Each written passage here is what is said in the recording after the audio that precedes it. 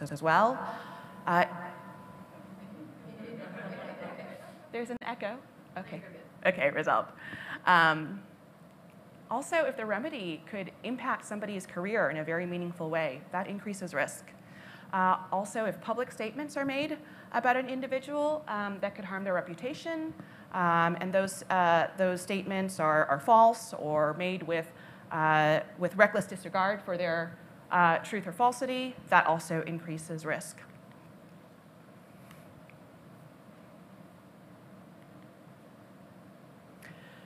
So this is really, really hard work. As I mentioned before, you can't make everybody happy, but you can treat everybody with respect and ensure a fair and thorough process. Also, when incidents are public in nature, and even when they're not public in nature, I mean, communities are tight groups of people who form friendships and collaborate and work closely. Any incident can become highly politicized and divisive within a community. So fairness is really essential. Actual fairness and the optics are important to be mindful of as well.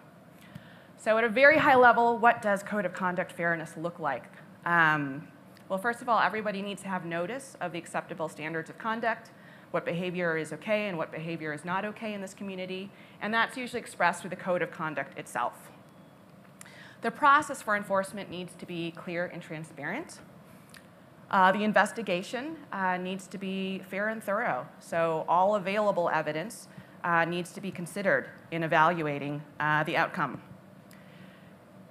And if consequences beyond just a warning or a conversation or mediation are under consideration, it's very important to give the accused person an opportunity to be heard and present their perspective inside of the story and evidence. There may be some rare situations where that is not appropriate because it would expose certain people to further harm or the risks of retaliation are so great and the evidence, the documentary evidence is so clear. But if there is a he said, she said, they said situation, it's often important to interview everybody involved and invite them to present any documentary evidence that they have. Triers of fact need to be impartial. That's so important.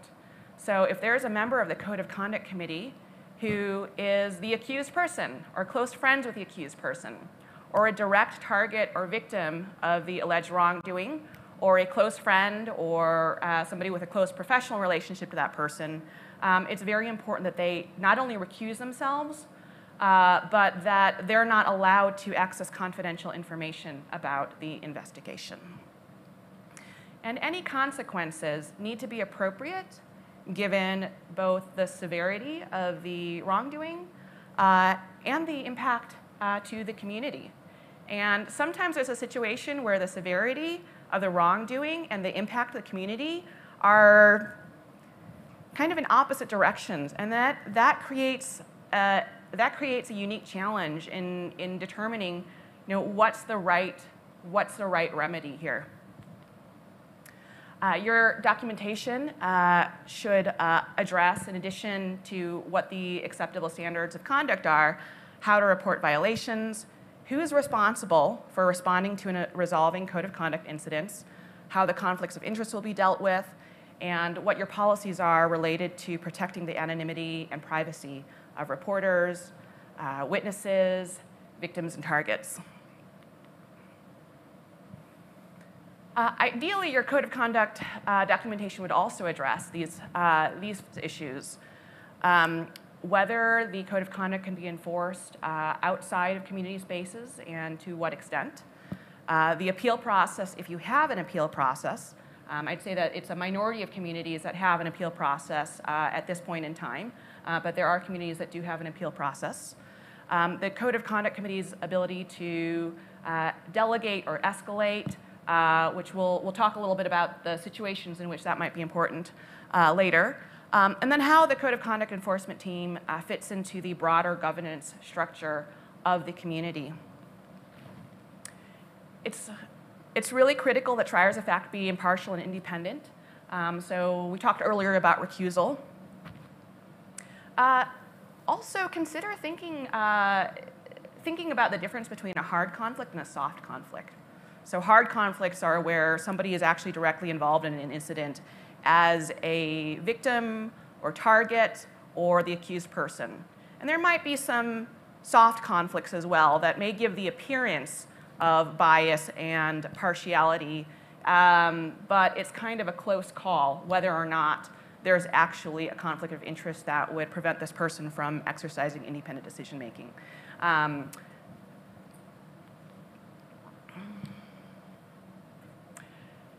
So sometimes everybody in the Code of Conduct Committee has a conflict of interest, actual or perceived, or hard conflict or soft conflict. There are also situations where the severity of the offense is so great and the legal risks are so great and the number of hours required to investigate are so great that it may make sense to pull in outside help. So for example, hiring an independent professional external investigator, having alternates in the community who have gone through training and are available to step in if everybody in the primary committee has to recuse themselves due to a conflict of interest. Consistency is also very important for a fair process. So you want to treat similar violations similarly in terms of the consequences, remedies, and outcome. You don't want to give lighter consequences to somebody just because they're popular in the community or they're in a leadership role, or else that will undermine the actual and perceived fairness. So every time you make a decision as an incident responder, you are setting precedent for how similar violations in the future are going to be handled. It's very important to balance transparency with privacy. It's important to be transparent about your processes, about your procedures, and about your policies, how it is you go about responding to and resolving incidents. But when it comes to the content of an incident, particularly if the facts underlying the incident could expose victims or targets or witnesses to retaliation or embarrassment, it's very, very important to protect their privacy. So we'll talk a little bit about best practices throughout the process. And I have a flow chart here that talks about the stages of incident response. First, you receive a report or otherwise learn of a potential violation. Then there's investigation or just gathering facts. And that can either be immediate, and that can be, or it can sometimes take many months, depending on how clear the facts are, how much documentary evidence you have, and how many witnesses need to be interviewed. And then there's the process of the committee getting together, or if you don't have a committee, all the incident responders getting together and determining what should be the remediation and the outcome if there is a violation or there is problematic behavior. Mediation can be part of this process of both gathering facts and determining what the best outcome is. And if there are consequences, particularly if you're pursuing a restorative or transformative justice outcome, it's important to have accountability for ensuring that everybody who has agreed to participate in the restorative outcome follows through on their assigned role. And then it's important to document and communicate the results to the involved parties and to some extent the broader community, again, while protecting confidentiality and privacy. So when responding to a report, it's important to thank reporters for coming forward and treat their report with sensitivity and care, and also let them know what the process is going to look like. And if you have great documentation in your processes, you can just link to that great documentation. And of course, let them know that they will be informed when the investigation is completed.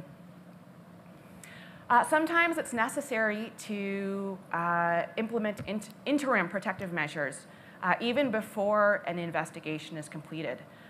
If the nature of the alleged violation is severe enough that it creates a risk to community health and safety, it may be necessary to take interim actions right away. So for example, removing somebody from an event or temporarily banning them from project spaces until the investigation can be completed and it can be determined what should be the more permanent remediation if necessary.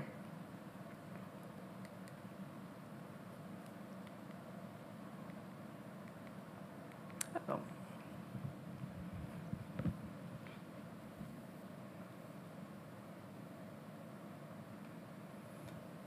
So if just a warning is going to be issued, it's not always necessary to perform a thorough investigation.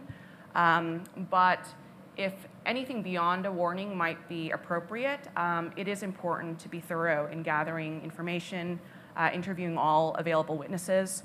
And this is something that code of conduct responders can often be subject to criticism from the broader community for. Often community members, again, we work in open source, and we're used to things happening very, very quickly. When there's a bug, we get it fixed right away. When it comes to human issues, human bugs, those are often require a lot more care and a lot more time to resolve.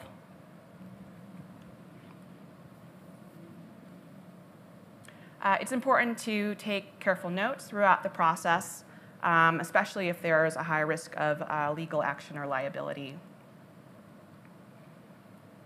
When conducting an interview, find a quiet, safe space that you can speak in confidentiality.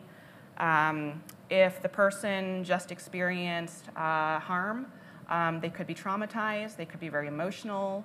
So it's very important that you create a safe space in which they can share. If they have immediate needs around safety, be sure to address those first, and then proceed with the interview. I like to encourage, if I sense that somebody who is a witness or a target or somebody who may have suffered harm is in a traumatized or emotional state, or that they might have fears around retaliation.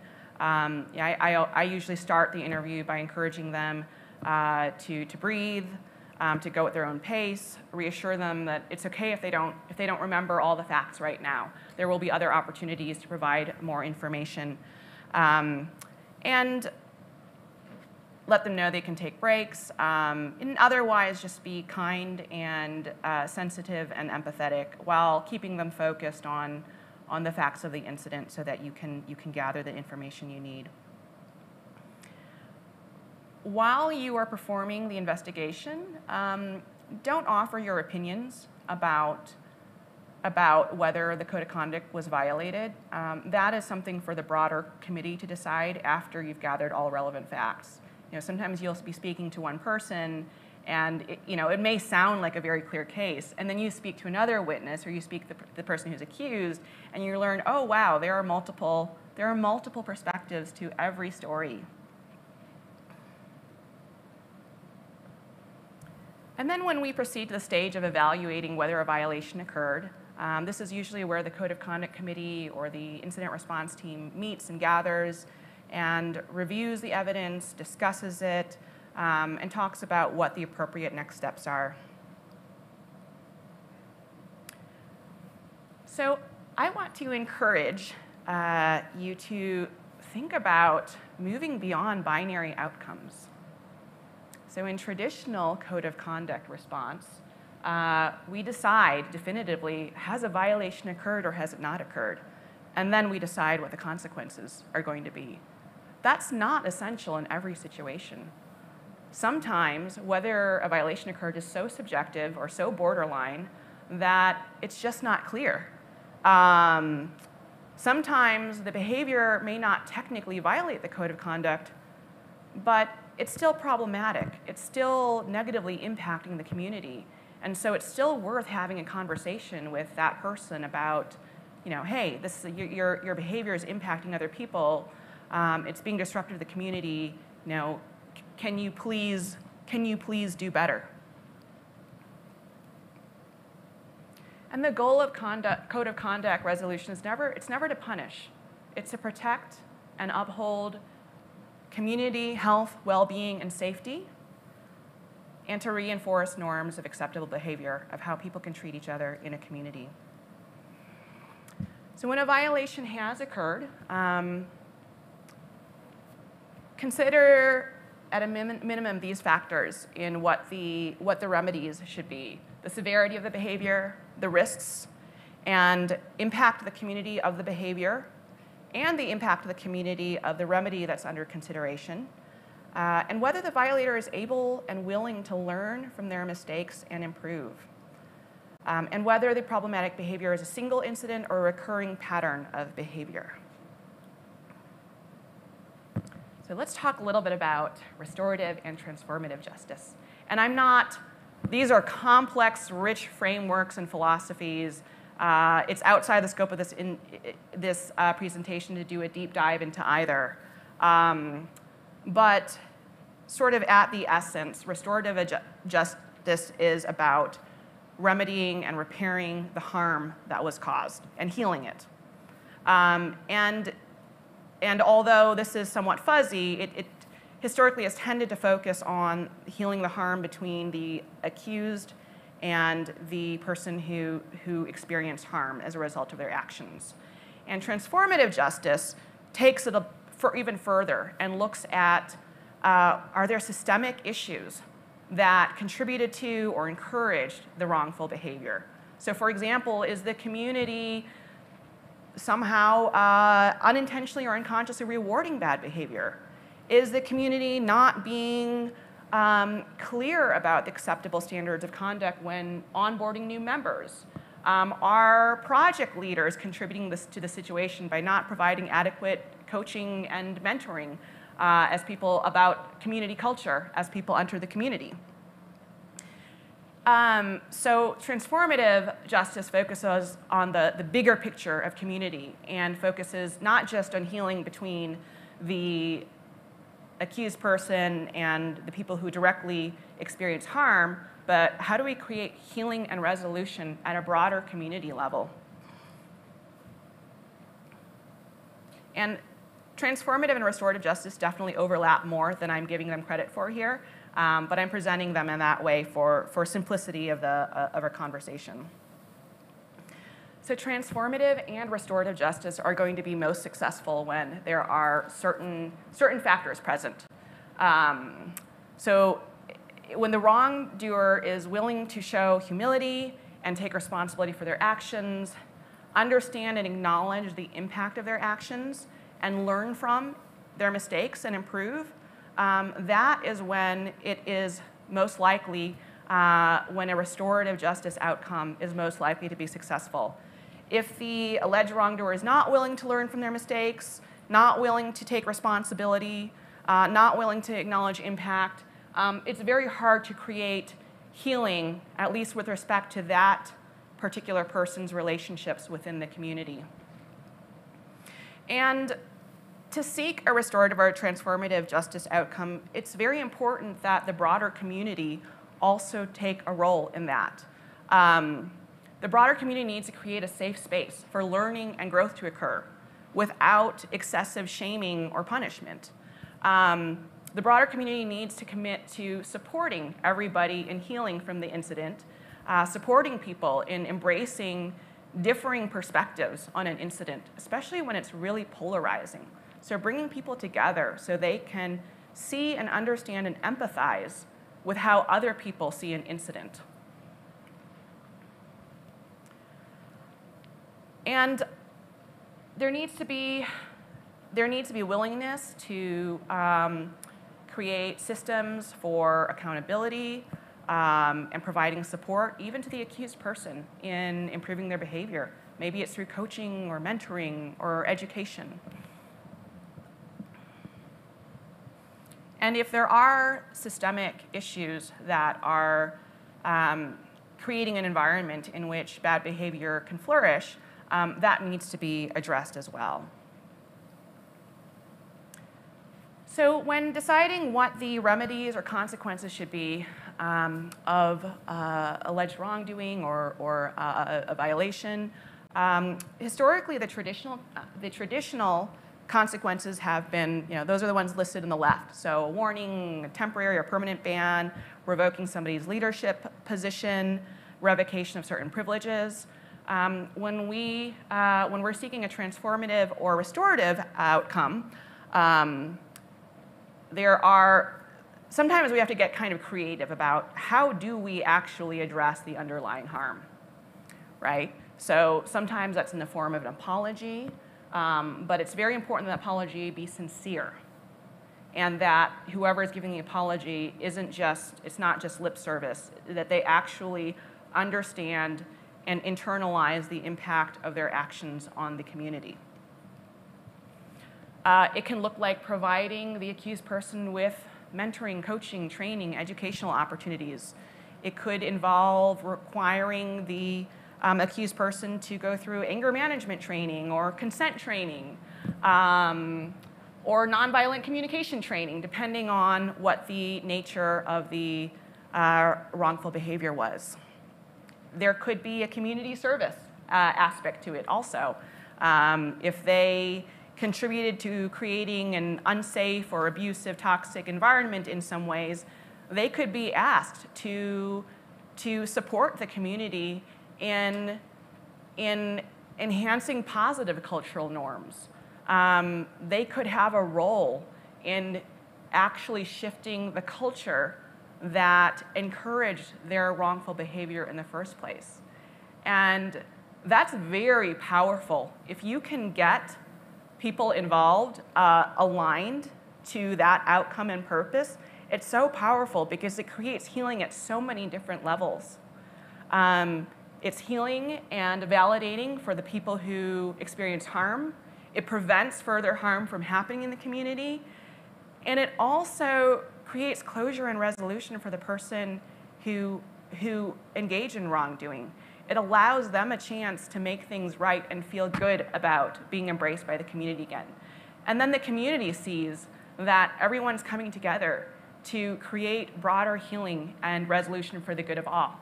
And so that is so, so powerful. It's not always easy to get there, but if you can, it's very powerful. One of the tools that can help aid a transformative or restorative justice resolution is mediation. And mediation can be formal, it can be informal, it can be done by community members. If it's a particularly challenging incident where emotions are very, very heated, it may be helpful to engage a professional mediator or somebody who has conflict resolution training. Also, there are some situations where reported violations aren't really about the code of conduct itself. It's not really about community norms of behavior. It's interpersonal conflict. It's two people who don't like each other for whatever reason and are running, they're butting heads. And it's not the code of conduct incident response team's job to resolve all interpersonal conflicts. But when it starts impacting a project and how people are able to collaborate and move forward and develop great technology, sometimes an intervention and mediation is helpful. So mediation, of course, is only an option when everybody consents to that, when everybody is okay with that. And that includes the people who feel harmed by the incident. And sometimes those people don't want to be in the same room as a person that they see as a wrongdoer. Sometimes that's just too hard for them. Sometimes that's traumatizing for them. And so you have to respect the wishes of all people involved. You can't force mediation. But you can also offer, if the people who were harmed by an incident don't want to be in a room with the person who engaged in wrongful behavior, you can offer to be an intermediary to convey messages back and forth, including an apology. But again, only if everybody consents. So any type of mediation needs to be highly customized to the parties involved and their desires and what they're comfortable with. Also, mediation is probably not going to be successful unless everybody is open and receptive. And that means not digging in your heels and saying, you know, I'm right and they're wrong 100%, but having some humility to accept that there are multiple perspectives to every incident. And usually, people are trying their best. In their world, from their lens, often people who engage in wrongful behavior aren't intending to cause harm. If they're intending to cause harm, mediation is probably not the right resolution. So a skillful mediator can help prepare the parties for that conversation and help evaluate, are the parties ready for this conversation?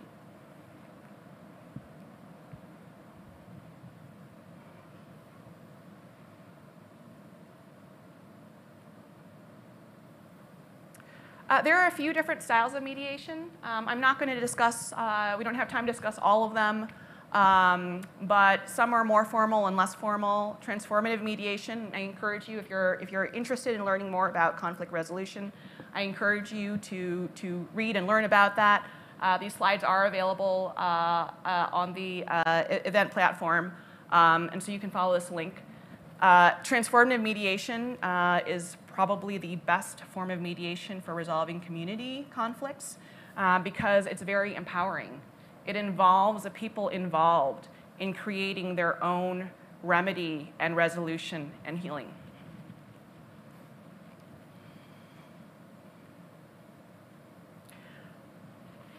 And in the final steps of incident resolution, it's about documenting and communicating results. Communicating results to the accused person, the people who reported, and to some extent it can involve the broader community.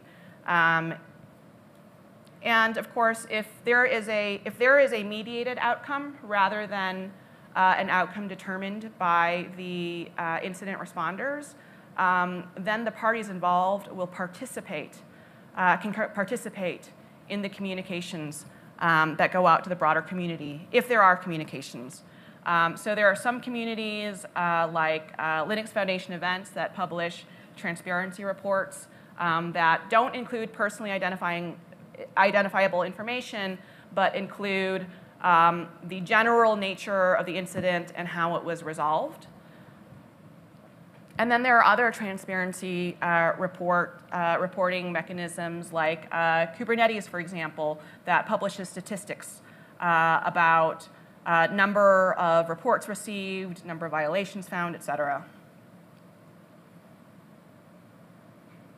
So if the accused person has been found in violation, it's important, whether or not that person's going to continue to participate in the community. Again, if we're looking at supporting people in growing and learning, it is important to explain, what was the behavior at issue, what was the impact to others, why is that behavior negatively impactful, and if there are appeal rights, of course, communicating that as well. When communicating the reporters, the incident response team, should have some discretion and flexibility as to how much they communicate about the investigation and the outcome, always being kind and sensitive and empathetic.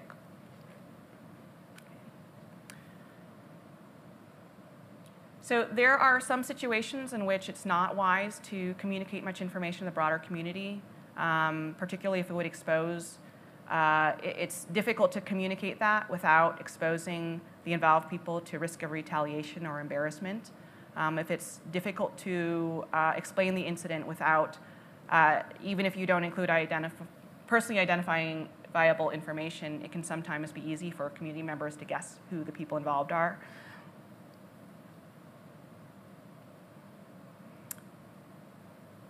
In case there is a legal dispute, it's important that you've documented your processes and your deliberations well to establish that there was a fair, thorough, and good faith investigation. And having access to records is also important for purposes of consistency. So, and also knowing if somebody is a repeat offender. We are almost out of time, so the slides are available. So you are welcome to browse through them and contact me if you have questions. But I'm going to wrap up here to see if there are any questions. We have time for probably 1 or 2 questions. Nithya, yes. How are communities trained in code of conduct and managing code of conduct? Because a lot of them are volunteers and don't come from this type of background. Great question. So Nithya's question was about, how do people get trained? So there are some training programs for incident response. OtterTech has a good training. Consent Academy offers a much more extensive training that happens over a series of multiple weeks. There probably need to be more training resources developed. And I encourage communities and foundations to pay for all of their incident responders to go through incident resolution training.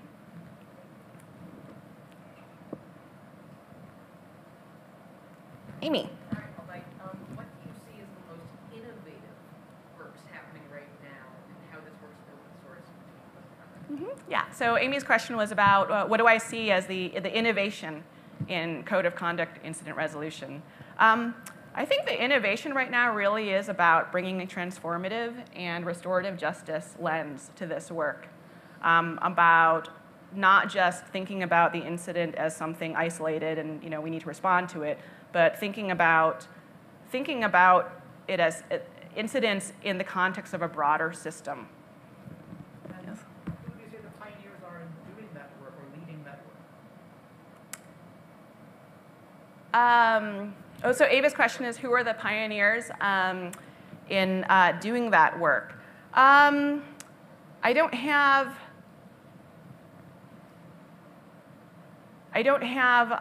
off the top of my head, I don't have a list of names. I mean, there are pioneers in that thinking generally. I would say that there are a lot of people in this community who are bringing that lens and advocating for bringing those perspectives to code of conduct resolution. Yes. How about when a sponsor, say, makes a community member feel uncomfortable based on what their product is, say they love weapons? Where do you draw a line on that? So I don't think I quite understood the question. Where the vendor makes weapons, the sponsor, to a conference.